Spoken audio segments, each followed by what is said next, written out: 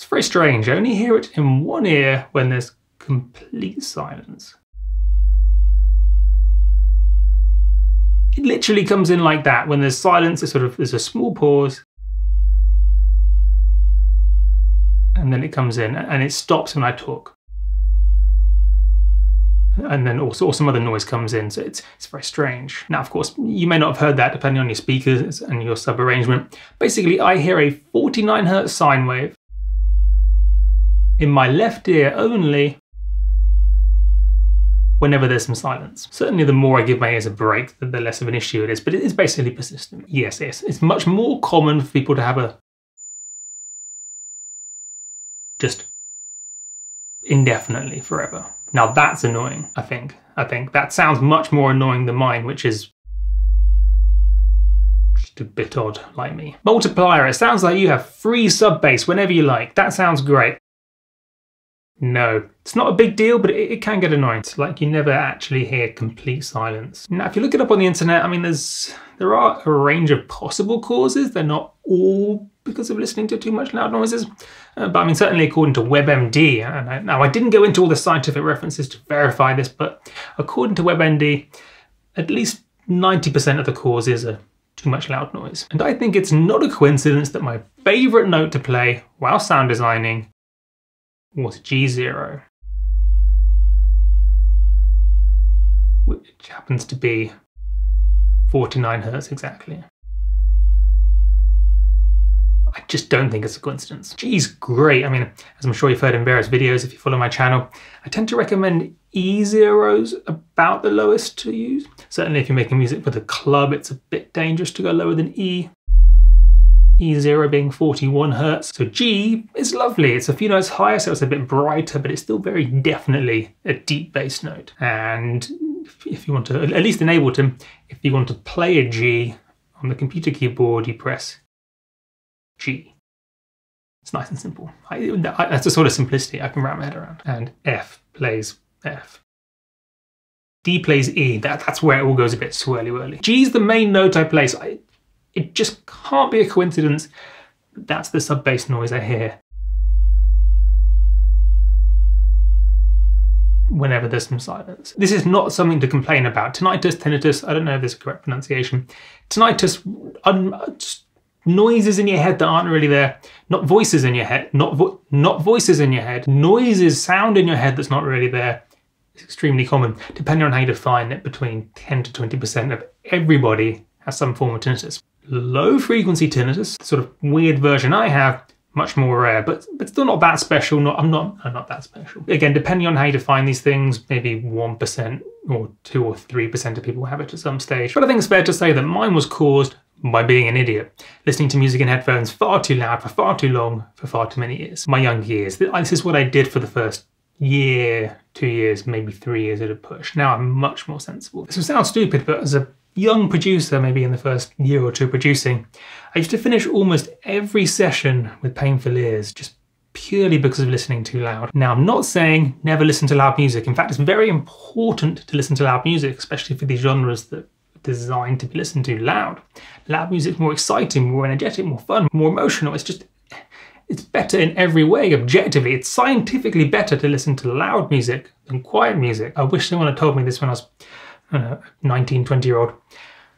It's fine to listen to music loud, but only do it for short periods of time. It's fine to listen to music loud, but only do it for short periods of time. Every 10 to 15 minutes or so, change the monitoring volume. It's fun to listen to music loud. It's very important to listen to music loud.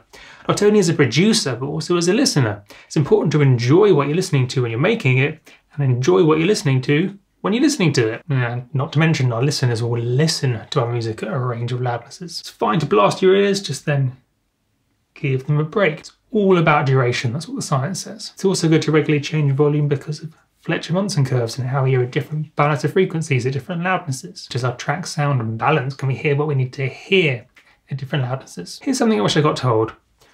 Almost everyone that cares about their ears, so music producers, DJs and so on, almost everybody at raves has earplugs. Yes, and this is important, it's not as fun, but what it will allow you to do is go. Maybe the current youngsters aren't quite as stupid as I was or we were, but certainly back when I was a 18, 19, 20, 21, 22-year-old, we never wore, at least I never wore earplugs. You ever hear ringing after a rave? I mean, for most people it goes away quite soon, but for some people it stays. If you ever hear ringing, you should have wore earplugs. I never wore earplugs at raves. I stood in front of the biggest speakers, literally 15-foot, 16 giant speaker stacks. I stood right in front of them for hours, and it was great. It makes your clothes vibrate. That's when you know it's good. When the speakers are big enough, it's like the bass gives you a hug. It's brilliant. It's an experience and a half. But the way to do that is with earplugs. I didn't do that. 2.5, 3 years in, I started wearing earplugs, because basically what happened, I went to a rave, warehouse project in Manchester, one of the early ones, and I stood in front of the biggest speakers for 4 or 5 hours, some large number of time, and I burst my eardrums to the point of it even being too loud at the back of the venue. I had to go home. It was really bad. And then I couldn't do any sound design for a month, and that was also bad. So that was the point when I was like, hold on a minute, this isn't quite right. How are people doing this? And then I spoke to some producers via the internet, Facebook, and it turned out they all wear earplugs. It is genuinely less enjoyable listening through earplugs than not with earplugs. It'll make things quieter, it'll roll off the high frequencies, and just, I mean, it will make it less exciting. If you don't wear earplugs, you will damage your hearing. I mean, I'm not even special. This is something that maybe even 20, 30% of all sound designers and DJs experience. Too much loud noise damages your ears, and I wish they just turned it down sometimes. It's difficult, because what you really want is a loud bit for a short period of time, and then it to get quieter. And in fact, that's what the best venues do. The best sound techs will literally ride the volume. They'll turn it up for the drop, and then turn it down for the breaks. Turn it up for the main bits, and then turn it down for the in-betweeny bits. Not only does it make the drop more impactful, more emotional, more energetic, exciting, and so on, but it's also just better for your ears. The important thing here is duration, the amount of time at these loud levels. That's why, for example, you can hear a gunshot once at some distance and be fine.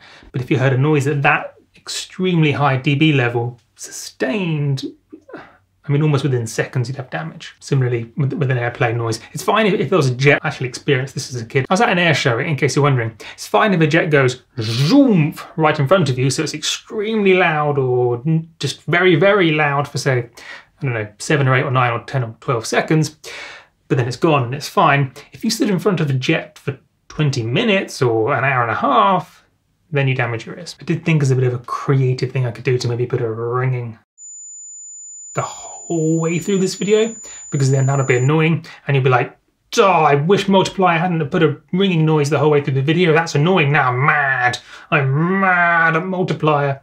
And then I could have gone, ooh, wasn't that annoying? I bet you wish there wasn't a ringing noise the whole way through the video. Well, if you listen to music too loud for too long, that's what you'll hear. That's what you'll experience for the rest of your life. So that could have been a creative and interesting thing to do from a storytelling perspective.